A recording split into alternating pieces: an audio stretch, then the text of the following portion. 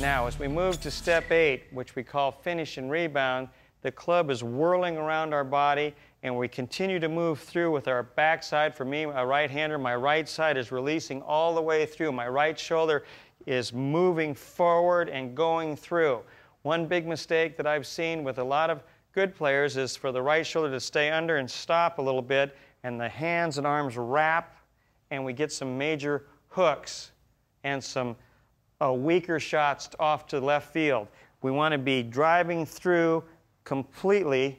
The club is almost coming out of our hands as it goes through the golf shot, and we continue on to a good balanced position all the way over onto my left leg. I'm all the way up onto my right toe. The weight is 99% over into my left leg. My belt buckle has traveled a great distance forward. From address to impact, it's moved maybe 10 or 12 inches forward, and I'm very much over into the left post.